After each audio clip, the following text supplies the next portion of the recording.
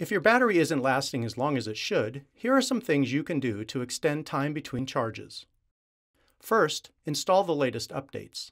Search for Windows Update and select Check for Updates. Then, turn on Battery Saver. It's built into Windows 10. In the taskbar, search for Battery Saver and choose Battery Saver in System Settings. Select Turn Battery Saver on automatically if my battery falls below, and move the slider further to the right for longer battery life.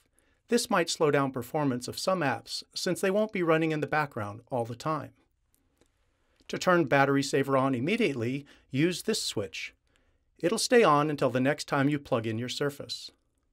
Set the other options to get the results you want. Next, run the Power Troubleshooter. In the taskbar, search for Troubleshoot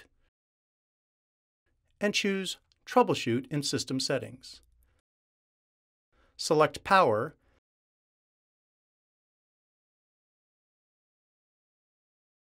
then run the troubleshooter and follow the steps to see more ways to save battery power.